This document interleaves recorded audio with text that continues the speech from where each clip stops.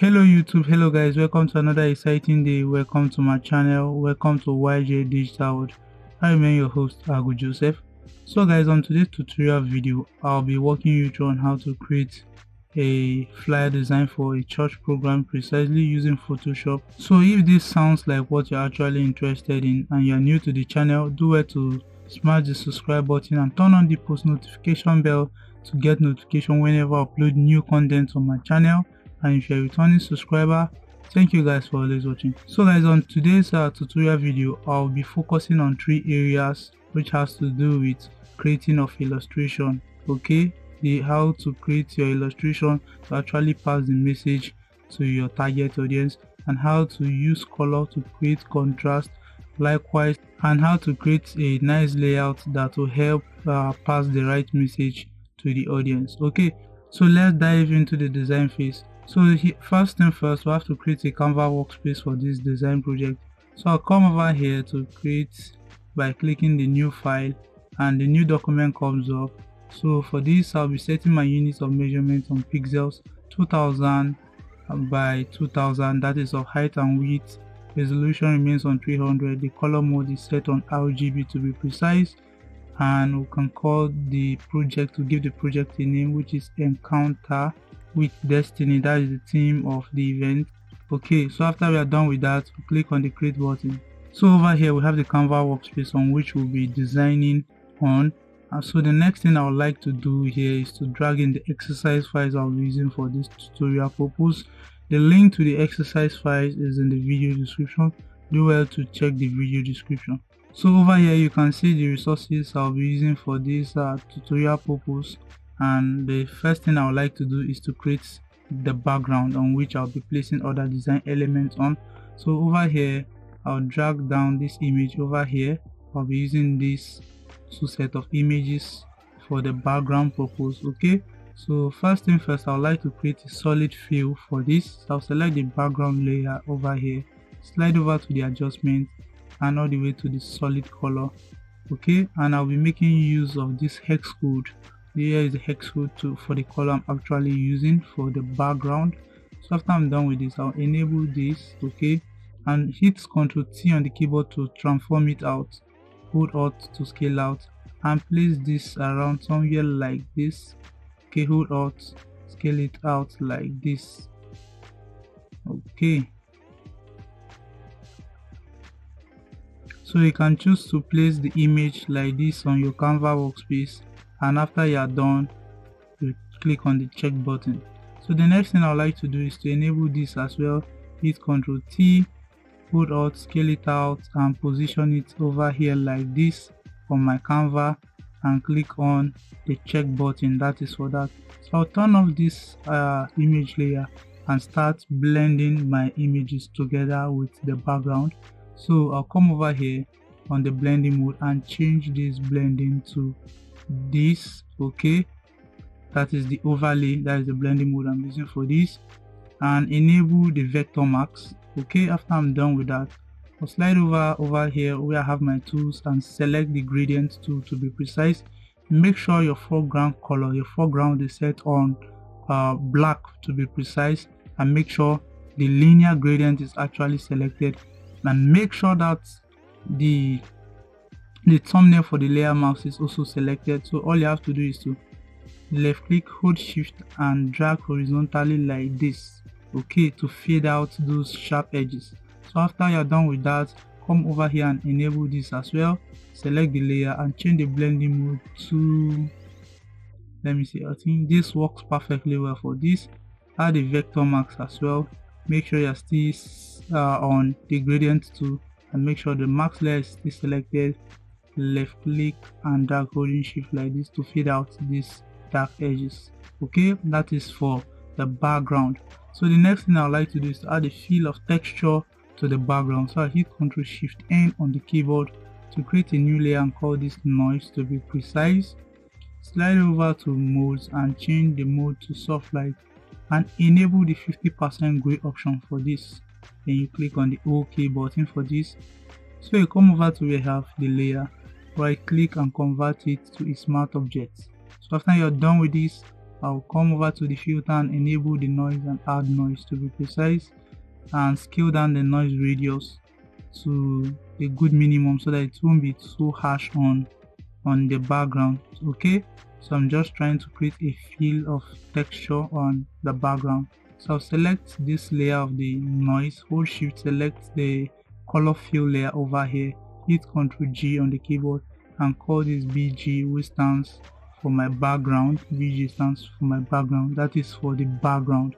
So the next thing I would like to do is to place in my text.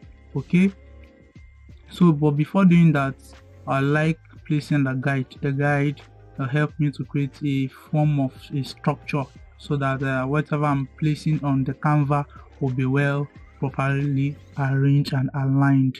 Okay, so I'll come over here on the view and enable guides, likewise new guides layout, and here are the parameters I use in setting up my guides to be precise. So I'll click on the OK button for this.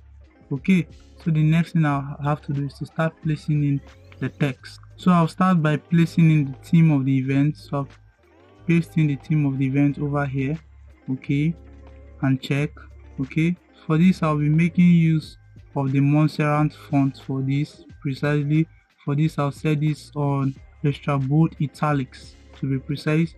I also like to change the feel of this to this. Here is the hex code for the color I'm using for this. I'll click on the check button. So over here I have my character panel. In case you don't have yours over here, you can enable it from the window and click on the character. You have yours over here as well. So after I'm done with that, I'll adjust the leadings like this. Okay, and click on this. Okay, so after I'm done with this, I would like to hit Ctrl T to transform and left click and drag out like this. Place this over here on the canvas.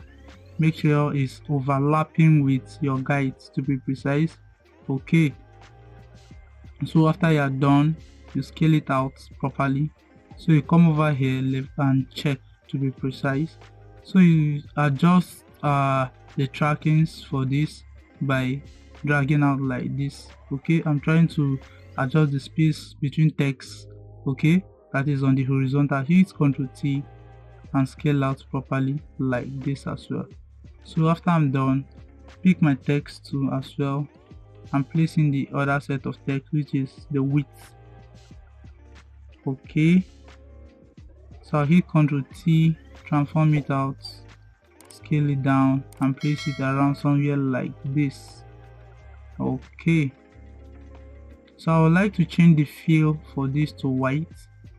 I'm trying to create contrast between the theme of the event and my background so that it will be highly visible. So I can adjust this and I'll change the font style to from Montserrat precisely. I'll change it to semi-bold to be precise. Semi-bold italics to be precise is okay for this, and we are good to go. That is for the theme. So the next thing I'll have to do here is to place in the rider. So I'll pick the text tool and paste in the rider over here. Okay, check, but before doing that, make sure this is set on, I think this is good enough like this. Ctrl A to highlight the whole text and set this on semi-bold to be precise. That is for the rider text. So I'll drag and place it over here like this. Ctrl T to transform and scale down the size as well. Okay, that's for that, guys. So you can adjust the position like this on your canvas as well. So after you're done with this, I would like to place in the time and date, likewise the venue of the event, that is where the service will be holding. So I'll come over here, paste in the date and time for the event. Okay, so over here I would like to change this to bold to be precise, likewise changing the fill to the same shade of yellow as this. Okay, that is the hex code for the yellow. For this I would like to change the fill color to white, trying to create contrast among elements. Likewise for this, I'll select this service text here and change this to white. Okay, for this I'll also change this to regular. Okay, the main focus on this set of text is the date and time of the event. Okay, So I'll come over here, drag and position this over here like this. Make sure it's overlapping with your guides to be precise. So the next thing I would like to do is to place in the venue. So I'll come over here, left click and paste in the venue of the event. Okay, for this I'll be setting this on bold as well. Okay, changing the fill to this as well. Why for the actual address, this is the name of the church. Okay, and for the actual address I would like to change this to white. Why I would like to also change this to, let me say, medium is okay for this. That's for that. Then pick your move tool and move and place it around somewhere like this on your canvas. Make sure it's overlapping with your guides. Okay, this is one of the ways of creating proximity in your design.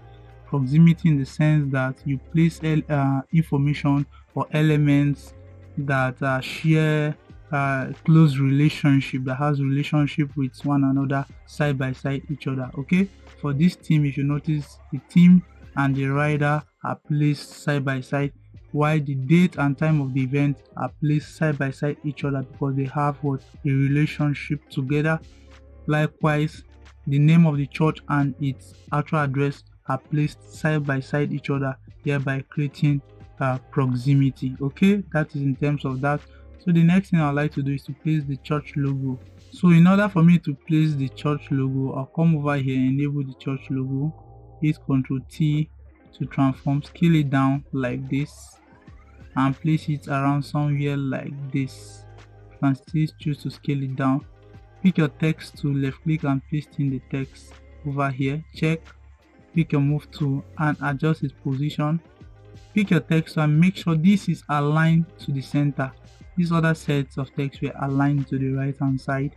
So I'll change this particular text to semi-bold, while this other body of text I'll change this to regular to be precise. Click on the check button. So I'll hit Ctrl T to transform and scale down the size of this text like this. So I'll pick and place it over here like this.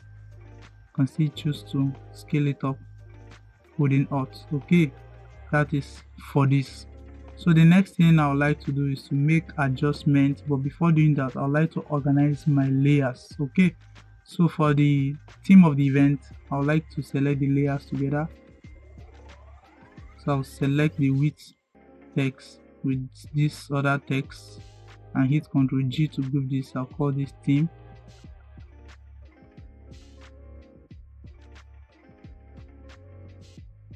So the next thing I would like to do is to adjust the position of the theme.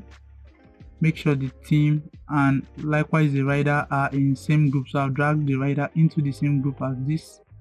So if I move this like this, it will move down.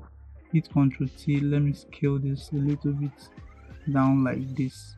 Okay, so the next thing I would like to do here is to actually place the social medias.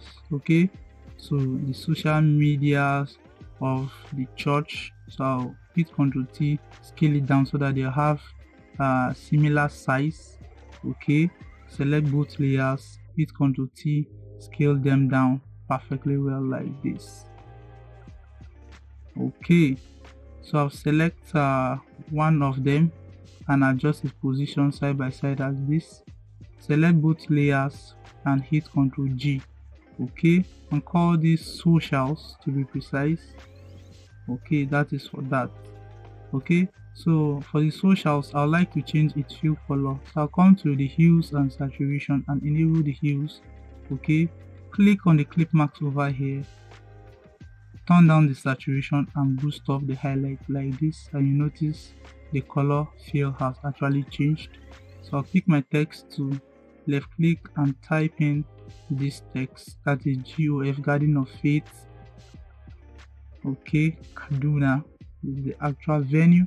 So for this I'll set this on semi bold, change its fill color to white Okay, that's for that. Can scale it down by hitting Ctrl T and place it side by side with these handles like this. Okay, can still come over here to the group, select both layers, hit Ctrl T and scale down like this. Okay, pick the move tool, adjust this and place them side by side like this. So I'll move this social media handle into the same group as the socials, hit Ctrl T, and I would like to place it around somewhere like this, scale it down. Okay, and place it somewhere like this. Okay, so that is for that, guys. So you can still choose to adjust the size of these two set of text by selecting them, hitting Ctrl T, scale them down because they are not the sole area of focus. So I'll scale them down and make sure that they are well aligned on my Canva. Okay, so after we are done with that, I'll turn off my guide by hitting Ctrl H on the keyboard. I can still choose to make little adjustments to this as well, adjust the position like this. Okay, so if you look closely, you can see we have a nice layout. Okay, over here is the theme, the main focus of the event, and over here I scale down the size of the venue, likewise the date and time of the event, thereby creating hierarchy and proximity among elements in design, as well as created contrast by using different shade of colors and scaling down the sizes of text, okay, to create a room for contrast among elements in my design. Okay, so after we're done with this, you can still choose to scale this down a little. Okay, so you can choose to take your project a little further by adding some color lookups that might look good. Okay, so come over here on the adjustment, enable the color lookups, and you just play around and see the one that actually helps the look of your project. Okay, so ladies and gentlemen, we have come to the end of today's tutorial video. If you find this video helpful, do well to smash the like button, okay, and if you're new to the channel and you're yet to subscribe, do well to smash the subscribe button right now, and turn on the post notification bell to get notification whenever I upload new content. And if you're a returning subscriber, thank you for always watching. The link to the exercise file is in the video description. Please don't forget to leave a comment in the comment section. Do well to leave a comment in the comment section. Thank you guys for watching.